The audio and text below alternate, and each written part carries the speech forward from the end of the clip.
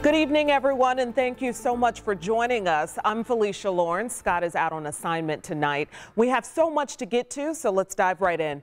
IU grad students are entering their third week on strike amid an ongoing push for better pay from the university.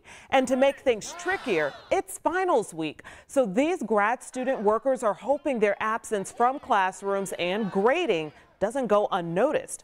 But there seems to be a bit of a stalemate on the Bloomington campus. Tonight, Rachel Krause kicks off our big story with a look at what's next with this push to unionize.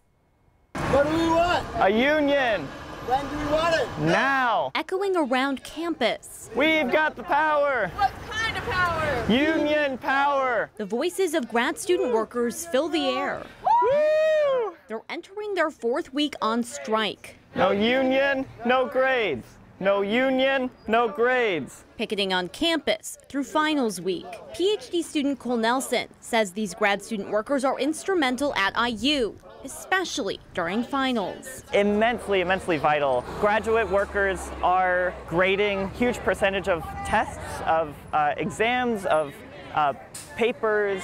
Nelson says many of them are starting to hear from the administration about potential penalties for the strike. The university has also, on a number of counts, threatened with potential firing of graduate workers. They consider this non-reappointment of graduate workers. IU spokesperson Chuck Carney says students won't be penalized just for striking, but they are considering their options for those who aren't fulfilling their duties. It's been a very few classes that have actually been disrupted, so we don't think in the end it's actually going to be a large number of people that would even be possible for non-reappointment or something like that. So far, finals week disruptions have been minimal, and there are plans in place for faculty, even department chairs, to help with grading if needed. And while the school is meeting with grad student workers in general, Carney says they aren't budging on the issue of bargaining. They are all welcome and have come to these open meetings, so they can continue to come to those. We are not bargaining, as we've said all along, and that's not something that's going to change. IU standards are too low. Meanwhile, students tell us they're concerned that their attempts to unionize and negotiate with IU have so far been met with deaf ears. It's immensely frustrating. Somewhat chilling as well, but we really hope that through the pressure that we're applying, through the pressure that faculty, undergraduates, alumni, community members are applying on the administration, they will come to their senses. Union, yes. Union, yes. Well, tonight, we're starting to see IU faculty get involved. An all-faculty meeting is set for next Monday. It's the first time a meeting like this has been called since 2005. And professors on campus say they're concerned the university isn't taking steps to resolve the strike or address the issues in front of them. We've seen no invitation from the leadership for that, so we can only interpret it as intransigence bordering on incompetence.